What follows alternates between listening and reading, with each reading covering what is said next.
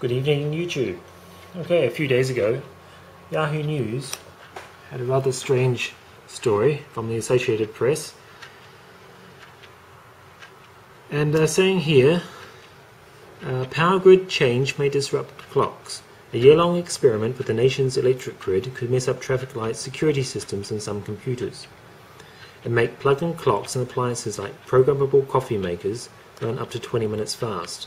You also go on to say that they will be fast or slow by up to 14 seconds per day, which is quite a variation.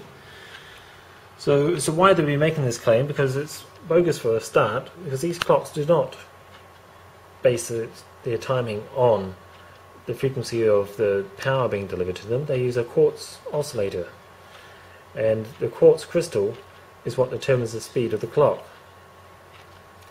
So what I'm going to do, I'm going to run a little experiment here. I've got a bunch of clocks, and I've got the computer set up to internet server time using time.windows.com, which is just a standard Windows time server. Let's synchronize it right now. I set it up about 6 o'clock. In fact, I set it up exactly at 6 o'clock, and these are all synchronized to the internet server time, and I'd expect them still to be synchronized. Okay, so it's just been synchronized. Let's see.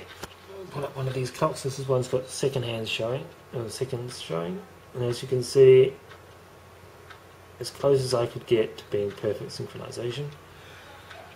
So we've got a bunch of clocks here, and what we're going to do is each day I'm going to take note of how many seconds they've gained or lost, and over a period of time we should find that some clocks are fast and some clocks are slow, but they'll be consistently fast or slow.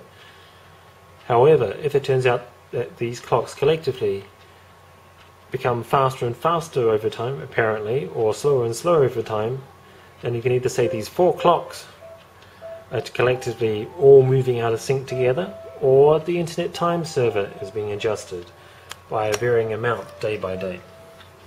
And why would that be? Well, internet time server is based on the atomic clocks, and the atomic clocks give us solar time.